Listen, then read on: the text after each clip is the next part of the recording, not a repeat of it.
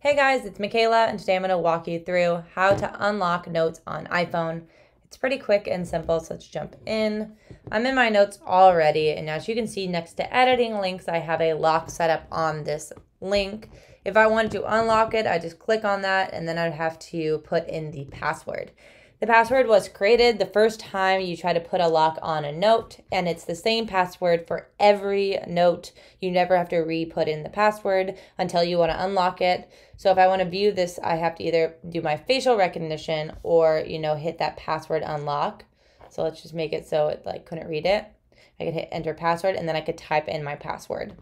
If you forgot your password, the only way to reset it is through settings, then go down to notes, then go down to password, and then you're going to reset it through your iPhone, your Apple password on my phone. I'm going to go ahead and then go through and reset my password here. If you guys have any questions on that, let us know in the comments below. If not, don't forget to like and don't forget to subscribe.